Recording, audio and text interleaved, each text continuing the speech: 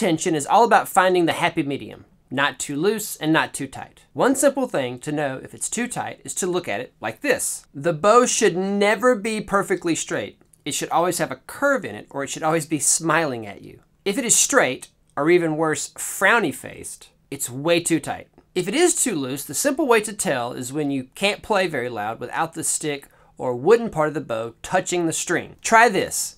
Play really strong near the bridge, and if the stick goes all the way to the string when you try to get a great tone, the hair is too loose. And here's the secret one. If the bow bounces when you approach the string from the air, then the hair may be too loose. Yes, loose means unstable, uncontrollable. You thought I was going to say too tight. When we think bouncy, we think tight, like a trampoline or something that is spring-loaded with more tension. But that isn't true for the bow, where it's all about stability and grabbing the string correctly.